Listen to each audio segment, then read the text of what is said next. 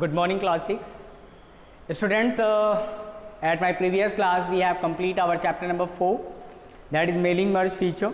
Okay, जो chapter 4 था using mail merge over हो चुका है. So now today we will complete our exercise part. आज हम अपना exercise part क्या करेंगे, open करेंगे और उसे complete करेंगे. So one by one I will explain you a question and answer both. So do it. First is that fill in the blanks. The space contain the text that we send to all the recipients. Main document. The main document contain. Okay. So the answer is main document. Okay, students. So write the answer main document. Here main document is the answer. Okay. Next one is the space. Which key help us to move between field while typing the data? That is tab key.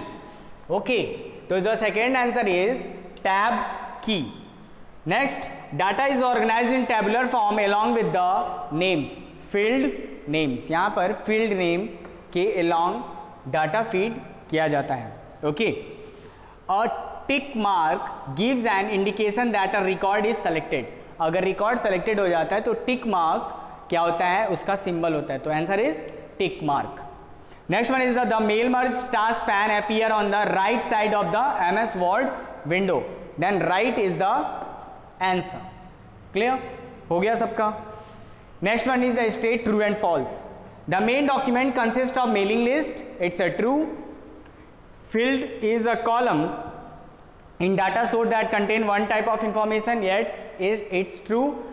इसका मतलब ये है कि अगर आपका कोई field है आपने क्रिएट किया जिसमें रोल नंबर है उसमें सिर्फ रोल नंबर आप राइट करते हो, जिसमें नेम है उसमें सिर्फ नेम राइट करते हो, इस तरह से. ठीक है. Then next, merge field is the feature that is used to combine a recipient list with the main document. False. It's a false. The preview result option is a mailing tab displays only the first record from the data source. No, it's a false. Then two main components required during a mail merge process are the main documents and the merge field. It's also false. तो आपका ये answer हो गया true, true, false, false and last one is a false. Next आते हैं अपना application based question पे.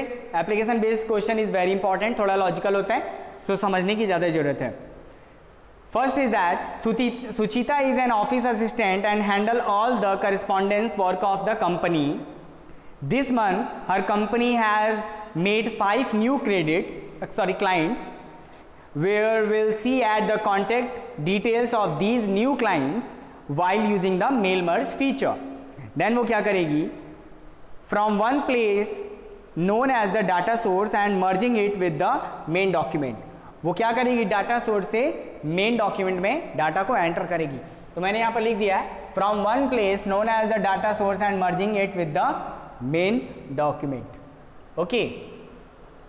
Next one is that एक फिगर दिया हुआ है यहाँ पे छोटा सा, उस फिगर को आप देखोगे और प्रॉपरली पहला क्वेश्चन है उसके according, which amongst the given option is use to create a new data source. Then यहाँ पर ऑप्शन दिया हुआ है type a new list. Then choose type a new list and select recipients. ये इसका आंसर हो जाएगा. ठीक है. वो टाइप अ न्यू लिस्ट पे सेलेक्ट करेगा और रिसिपेंट लिस्ट चूज करेगा. The next one is the what happen when you choose the select from Outlook contact option. Then Outlook contact list will appear. जैसे ही वो क्लिक करेगा वो उसके according उस पर Outlook list appear हो जाएगा और उसके बाद वो चाहे तो ऑप्शन चूज कर सकता है, सेलेक्ट कर सकता है कॉन्टेक्ट्स को. अब बात करते हैं student MCQ multiple choice question. मैंने प्रॉपरली सब कुछ राइट कर दिया हुआ है, आपको सिर्फ इसे लर्न करना है. मैं समझा इसलिए रहा हूँ कि आपको ये ईजी लगे. ठीक है. So watch my video clip for better understanding.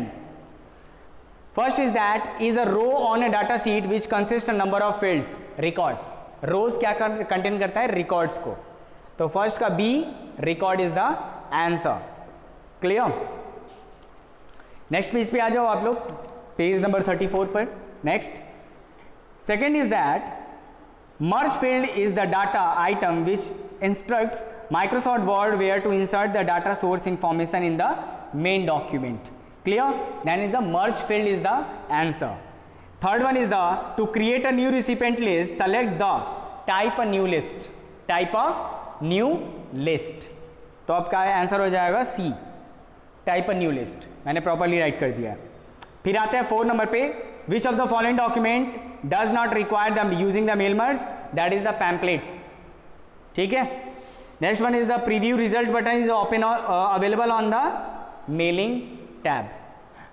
अब इसके बाद आता है आंसर इन 1 वर्ड और 1 सेंटेंस। क्लियर?